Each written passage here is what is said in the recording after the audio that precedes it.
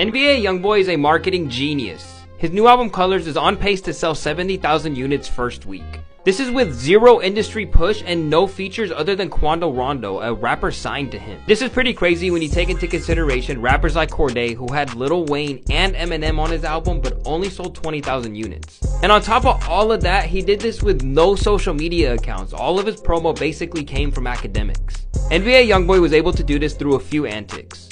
First and foremost, he came out of jail, and while he was in jail, he was ramping up promo by NBA Youngboy fan pages. I mean, this image literally changed the internet. And after he started wearing makeup because it made him feel like a rock star, it got a lot of people talking. Let's not forget the fact he started to make this trending again. Lastly, he would release a diss song on two of the biggest rappers in the game, Lil Durk and NLE Choppa, and people started to make reactions and just start talking about this like crazy. Now, you can't deny that